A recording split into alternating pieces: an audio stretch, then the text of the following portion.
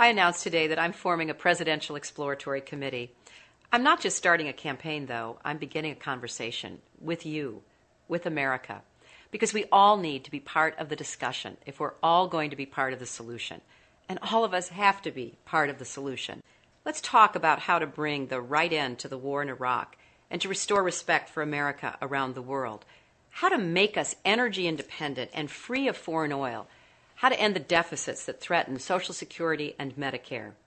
And let's definitely talk about how every American can have quality, affordable health care.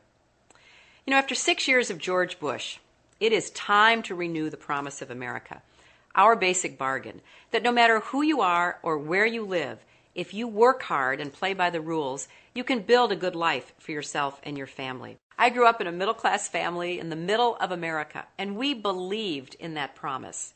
I still do.